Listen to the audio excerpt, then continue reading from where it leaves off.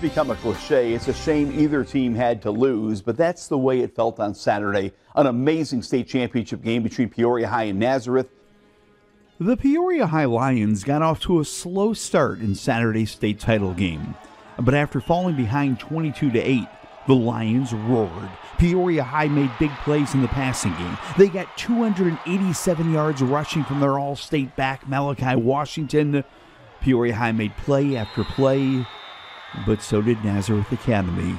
Nazareth Academy winning a classic state title game 45-44. They played their tails off consistently, and we just came up, obviously, one short. Extremely proud of them. Love this group. They'll be Lions forever. Nazareth Academy is led by big-time Big Ten recruits, but the best player on the field again was Peoria High running back Malachi Washington. Some college is going to get a heck of a back in Malachi. Oh, I think he's made a case as a college football player since that first week against Metamora. He punishes defensive backs. It gets really, really hard to tackle at the end, and he accelerates as the game goes on. So I think there's no doubt he plays in college, and I really think he should play at a high level. Lots of Lions tears at the end of the game, but moments later, after getting their second-place trophy, Peoria High mighty proud of the season and their accomplishments getting to Champaign. We wanted to come out in first, but we got second.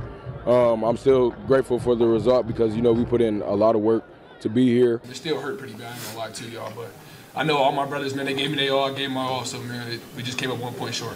A season full of victories, pride, and a state runner-up trophy. Congratulations to the Peoria High Lions. On to basketball now, and the Kevin Brown Memorial Tournament of Champions again attracted the best teams and players from across the country. But it was a local team that maybe impressed as much as any team. Metamora went 2-2 on the weekend, including a huge double-digit rally to beat a top team from Texas on Saturday night. Playing for the first time ever in the National Classic, the Redbirds say they improved as a team, especially in their 2 losses. Well, you always learn what's going to happen when you get pressured. Pressure makes the pipe break. We broke a couple times. We didn't have the leadership we needed. Just little things that if you don't really play the best in the country, you won't find out. So we're very pleased to come over here and get our tail whipped, I guess.